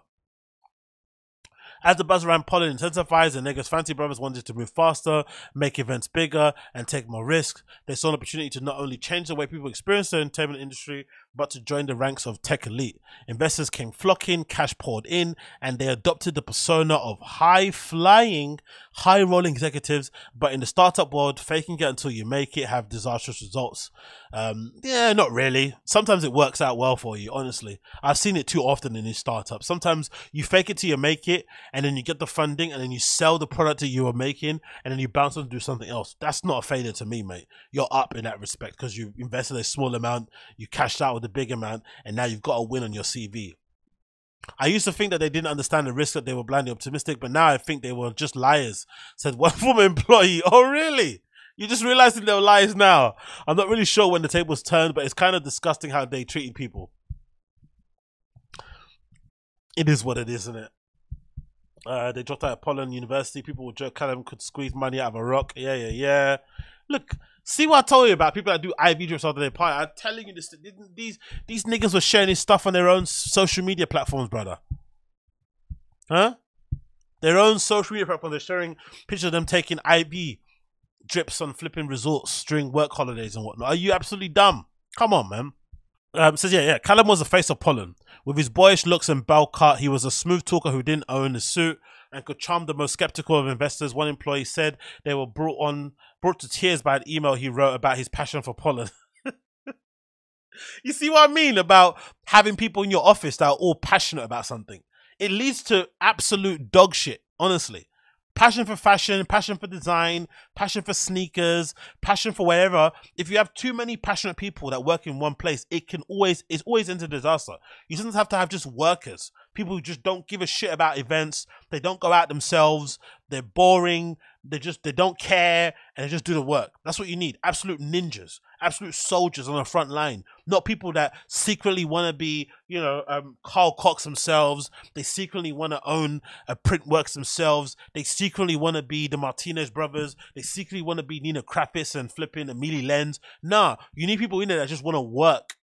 And these people, look at them. They're crying over a fucking email. These people are probably the same people that were crying behind Fred again when he was playing at Boiler Room. Like, get a life, man. Grow up. Flipping hell. Anyway, he greeted people with a hug and a kiss on the cheek. Definitely didn't kiss me. People will joke that Callum would squeeze money out of a rock. Another former employee said, long-time employee said, Callum's lack of formal education was what initially attracted him to Pollen. Yeah, well, see, all the dummies and the passionates all go there, innit? Yeah, it makes sense. Meanwhile, another Pollen staffer said that despite working there for months, she never saw Liam's face. Many ex-employees said that they was known to keep his camera off during meetings. Liam was moody and unpredictable, sometimes snapping at staffers out of nowhere. As chief revenue officer, he brokered deals with artists and revenue. According to one former employee, Liam also used Pollen's corporate card to fund a number of personal expenses, including IV drips for hangovers. 3 employees said, of course he did. Look how dumb this. Look at this. And I say look at this because it's a picture of Liam's on the couch with these young ladies applying an IV drip to him during a hangover, I'm assuming. As COVID-19 lockdown lifted, the cooped up college students festival lovers flocked to Pollen's events. In 2021, the company saw a 300% increase. Whoa. Investors took note in April 2022, 4 months before going broke. 4 months before they went broke. 4 months. Pollen has secured $150 million in Series C funding from backers including Kindred, North Zone, Sienna Capital, Slingshot and the company to an $800 million valuation. So they're on the brink of being valued at $1 billion. This nonsense company that just sent you fucking emails and annoying spam text messages telling you a festival was 90% sold out when it hadn't sold one ticket, selling you dumb packages that you didn't need, right? They were nearly listed as a $1 billion company while the founders were there sniffing coke off of strippers' backs, inappropriately touching staff member drinking all the way throughout the entire week, some of them probably functional alcoholics, right? And they were nearly valued at $1 billion. Nothing is impossible. Nothing is impossible out there. If you put your mind to anything, you can achieve it too. If these 2 absolute dullards were able to create a company that employed my dumbass and your dumbass out there, then clearly we're missing out on something. Holy shiz. While Silicon Valley Investors might have been too jaded by the WeWorks of the world to throw cash at another pair of party boy founders. The UK tech scene was newer, smaller, and more willing to take risk on entrepreneurs like Callum and Liam, according to Rob Kinners, a partner at the Hoxton Ventures, a top early-stage venture capital firm in London. Hoxton Ventures. You deserve to lose your money. Hoxton fucking Ventures. What you're investing in? Food trucks? Ghost kitchens? How revolutionary. Some of these investors considered hard partying behavior like Callum's and Liam's to be part of the package. Yeah, of course. Rockstar founders, isn't it? I hope next year, similar to what I said before in a pod, I hope this year, this is the year of not believing people. Number one, people just come out and say stuff. Just don't believe them. Don't believe them. Wait until there's more evidence to the story, right? Or wait until you hear more. Just don't believe people straight away when they say things. And also, I hope this is the year where we get back to like having actual experts do things, right? People that actually demonstrate skill, talent, understanding, acumen, rational thinking, insight, right? Foresight. Let's go back to that. So just taking a chance on somebody because you like the cut of their jib, or because they were from the same place you were from, or because they speak a certain way, or because they wear hoodies, or because they're coming to the office barefooted. No. Let's just go back to actually having people that are absolutely competent in what they do first. Can we do that, please? Back to one of the Pollen's early stage investors is known to throw massive parties and fly around at big fun weekends. So the Negus-Fancey brothers' antics probably didn't initially raise red flags. Honestly, the fact that their name is Negus-Fancey is flipping. Negus-Fancey. Oh god. Pollen's profile grew. Callum started connect cognitive hypnotherapy to help him become a better leader. I wanted to be liked, he told Forbes, but also wanted to be able to do the right thing for the company. Callum made Pollen's carefree culture a priority. One former employee recalled being whisked away from the day-long scavenger hunt during their second week on the job. I just remember getting to the office at 10 a.m. and taking shots, and it's like Tuesday. Whoa.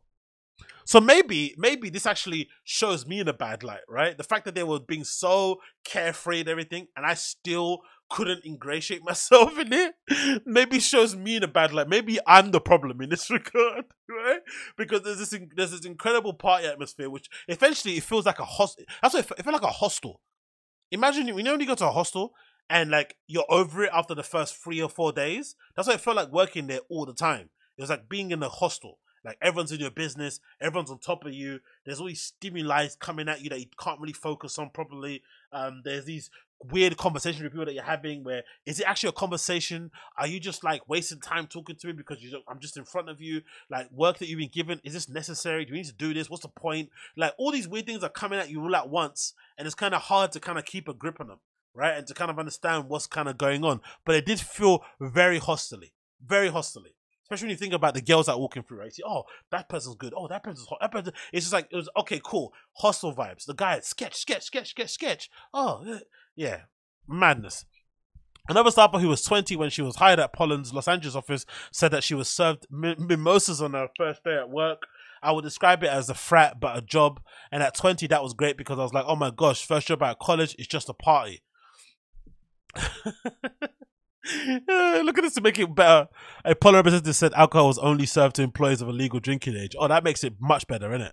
At Pollen retreats, employees participated in speed dating game in which staffers sat in a circle answering another questions from prompt cards, including some were sexually explicit, of course. Promoted to 3 employees. Honestly, you're playing these speed dating games, right?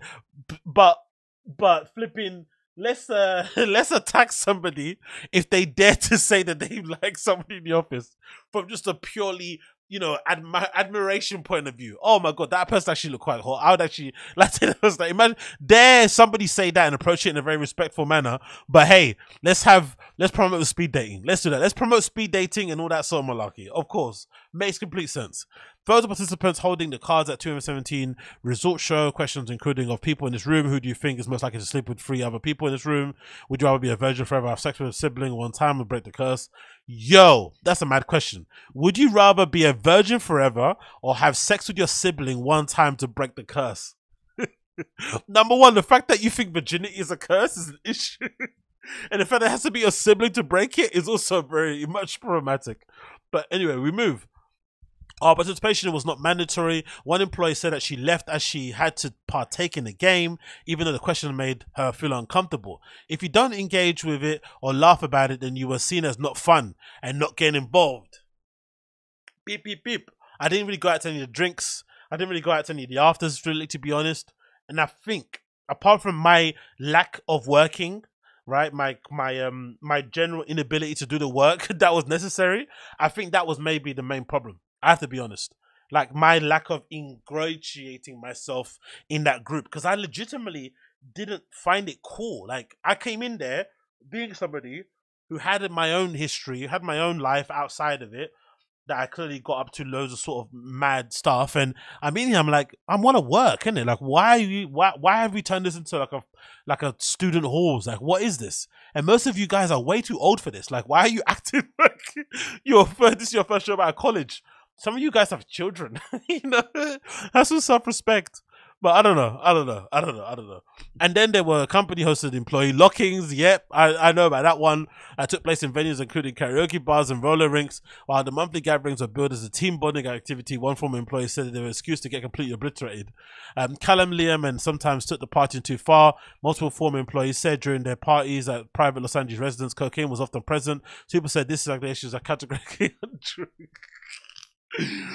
Look, man, I'm not gonna snitch on certain people, but God, let's just say I have my own theories. At 1 September 2018, locking in Los Angeles office, Callum hosted a female employee into his shoulders, making her feel unsafe. She told the insider. The point representative said that while the Callum didn't record this, when employees were celebrating big wins, they hugged each other and high-fived.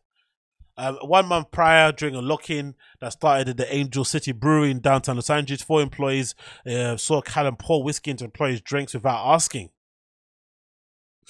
including that of a 10-year-old staffer. One employee told the insider she was scared to look into away from a drink out of fear Callum would add alcohol to it. Imagine your boss trying to get you wasted so you can fuck out. Luckily, it wasn't doing that to her lads. Luckily. But oh my God, I'm so happy, man. That place was a pile of shit.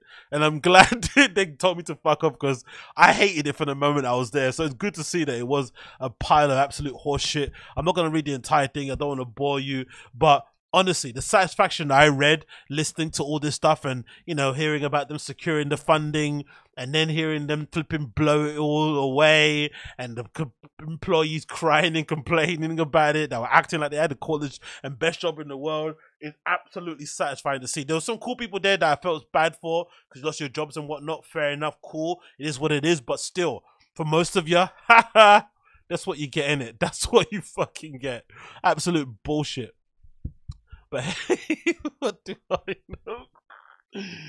Oh, honestly, it makes me legitimately laugh when I see something like that. It makes me legitimately laugh. I cannot lie. I cannot bloody lie.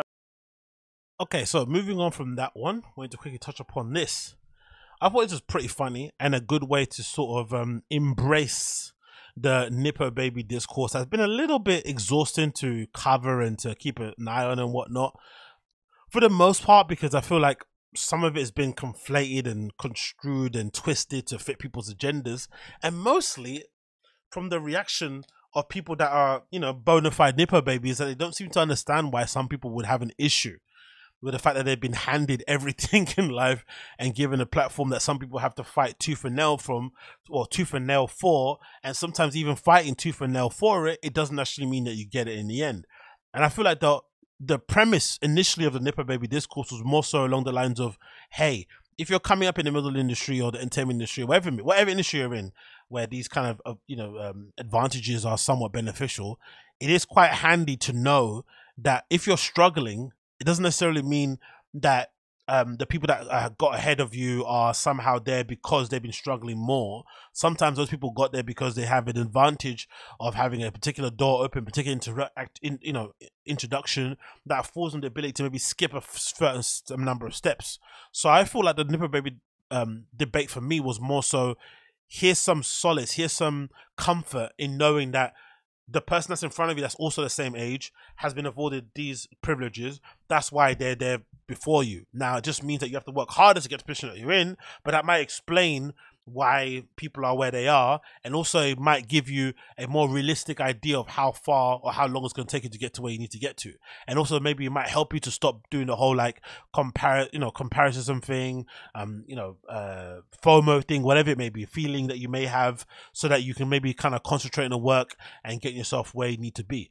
But it wasn't, I didn't feel like a criticism of Nipper Babies, because it just is what it is, right? I think in all intents and purposes, if all of us, I mean all of us, myself included, let's say working class, middle class people decided one day, okay, I'm going to try my best to achieve all my dreams in every facet that I can, regardless of the industry, and we worked really, really hard to slave away and to kind of establish ourselves, and then we end up having kids, you'd of course want to give those kids every advantage and opportunity that you got, because you worked half an opportunity so that they don't have to work as hard as you, right? That's kind of what you want to do. You kind of want to lay a sort of good foundation so that your kids can kind of work off of that and kind of allow them the abilities and opportunities that you never potentially had, which is essentially what nepotism is in a way.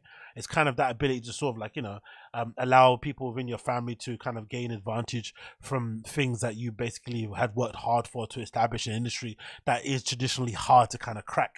And we know as well that those introductions can go a long way, because we know how far an introduction from somebody that can go a long way. So imagine on top of it having people that are well known in the industry. So it's kind of an easy thing to kind of wrap your head around. For some reason, I don't know why, but the Nepo babies themselves can't seem to accept that. They've all seemed to have a very negative and combative reaction to it, which maybe makes sense, because I feel like if you're questioning a Nepo baby, or you're basically explaining how they got there, in some way it's you kind of questioning the validity of their career.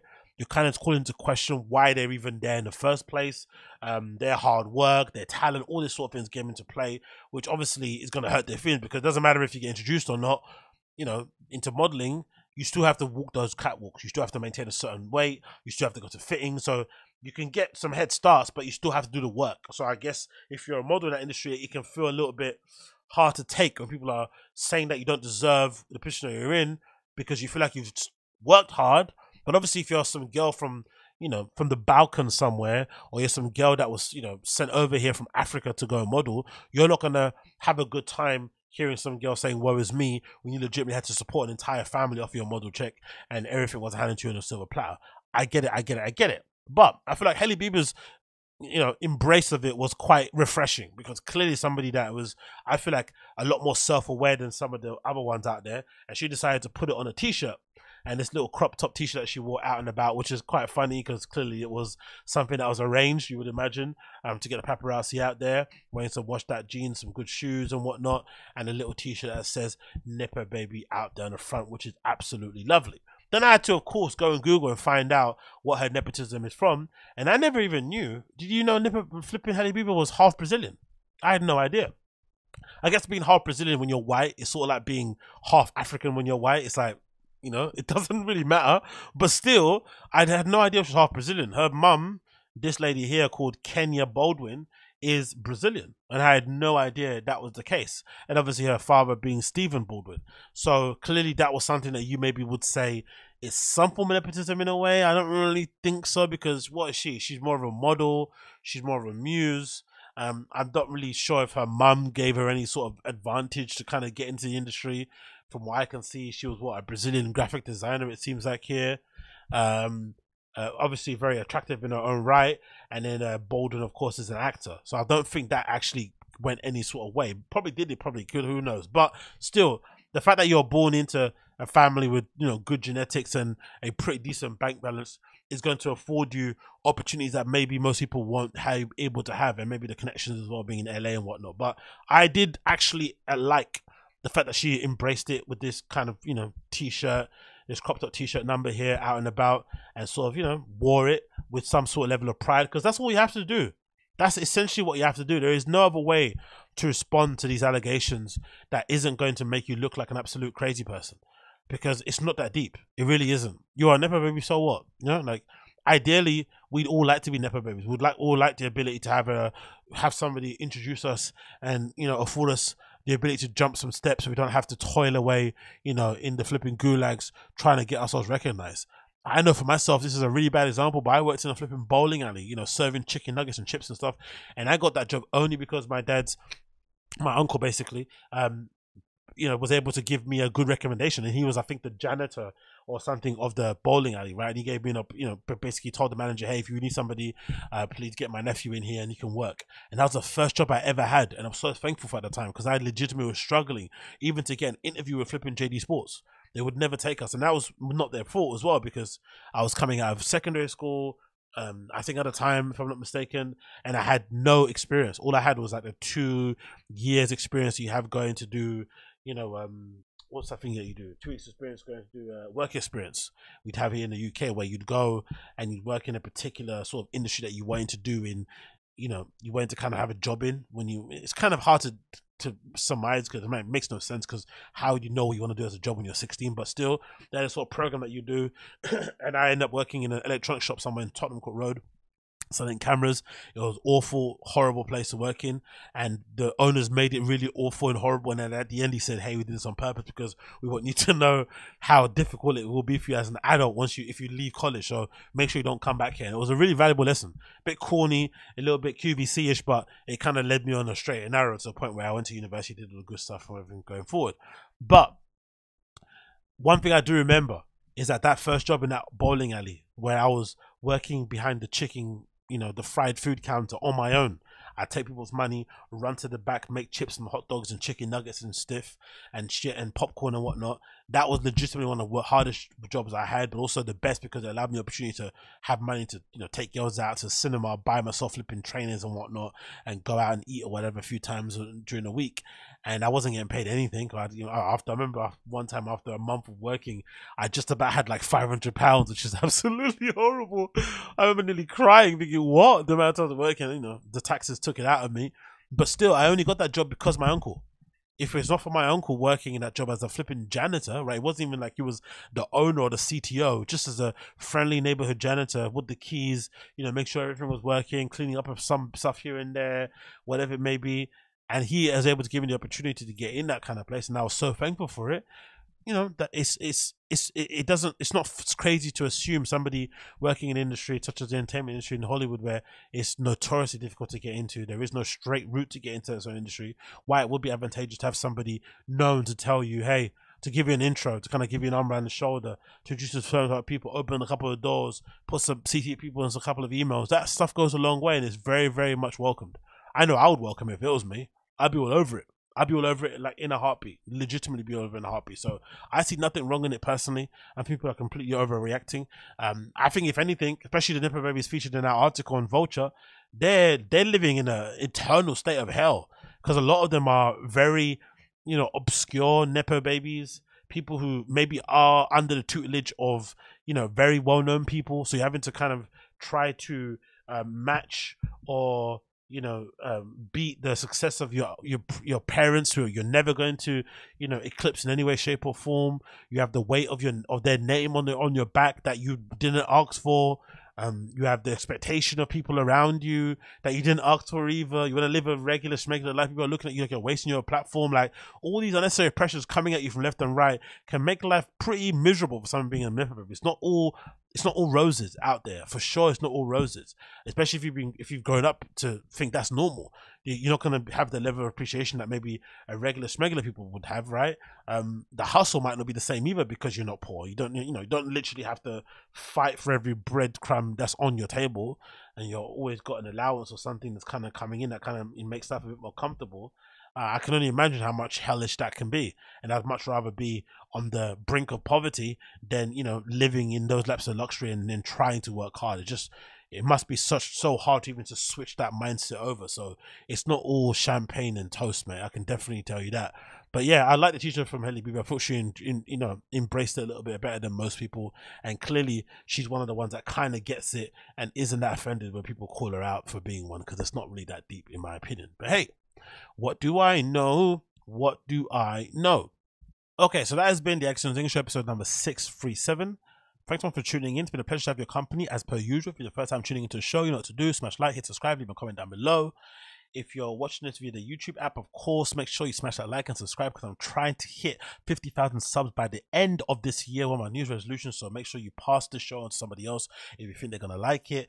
Let them know about Tazz, let them know about the Agostinho show, let them know about me. That'd be greatly appreciated. If you're watching this via the video portion, it will just fade to black, unfortunately. I'm sorry about that. If you're listening to this via the audio platform, you hear my tune today, and I'll see you guys again very, very soon. Take care, be safe, peace.